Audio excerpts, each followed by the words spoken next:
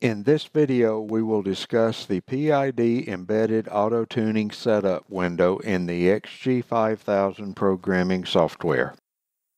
This tool allows for setting the auto-tuning parameters in preparation for auto-tuning the PID loops.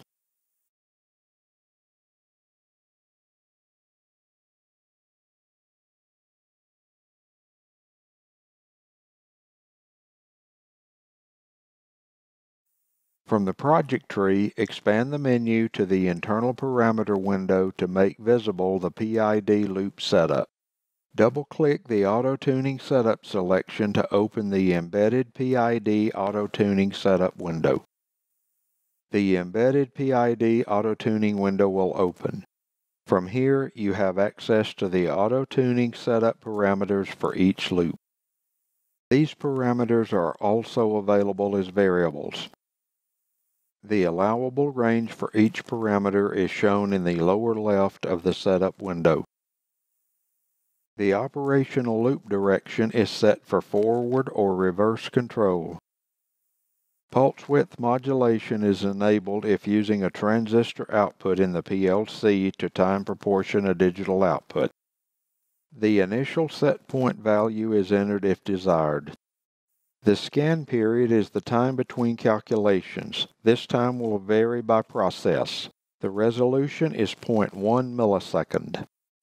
The min and max value set the range the MV can output. The PWM contact assigns a discrete transistor PLC output to the MV when the PWM output is enabled. The PWM output period sets the output frequency of the digital output. The resolution is 1 millisecond. Shown is a PWM period of 1 second. The hysteresis setting provides PV filtering around the SV to eliminate noise in the PV. The settings made in the Auto-Tuning Setup window must be downloaded to the PLC. These parameters are not sent to the PLC during the configuration. The Embedded Auto-Tuning Setup is useful for inputting the initial auto-tuning parameters. The control of the PID loop auto-tuning is done with the device monitor, ladder programming, or an operator interface.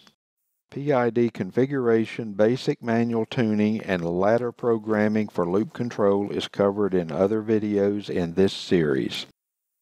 For additional information related to the XGB PLC family of products, visit the links below.